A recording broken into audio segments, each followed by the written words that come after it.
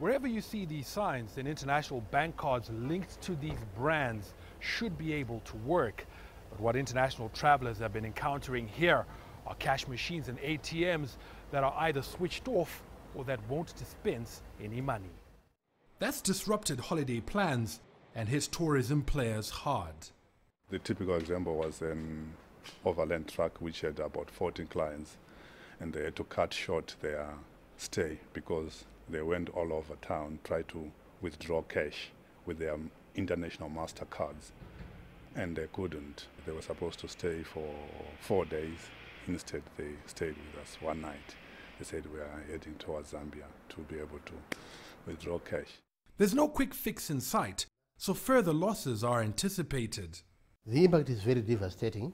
If we look at the arrivals themselves, when people start hearing that there's no cash in Zimbabwe, ATMs, people are struggling to get cash from the ATMs, that word spreads so fast.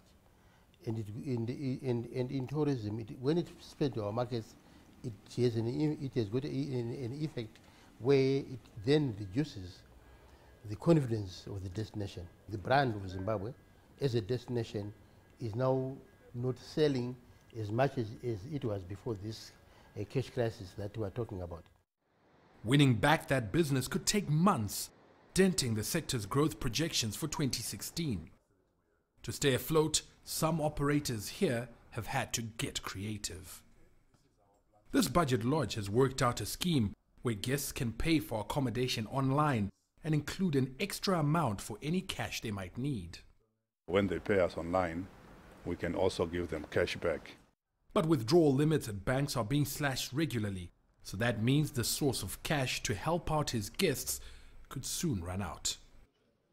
He's pinning his hopes on a positive response to an SOS the industry has sent out to monetary authorities.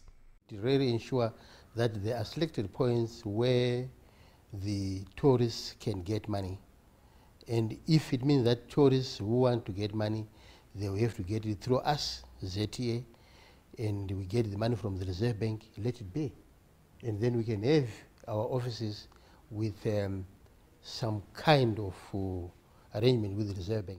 The Zimbabwe Tourism Authority says it's already managed to lobby for more cash to be distributed to banks in Victoria Falls, the country's biggest tourist center. Farai Mwaktuya, CCTV, Harare, Zimbabwe.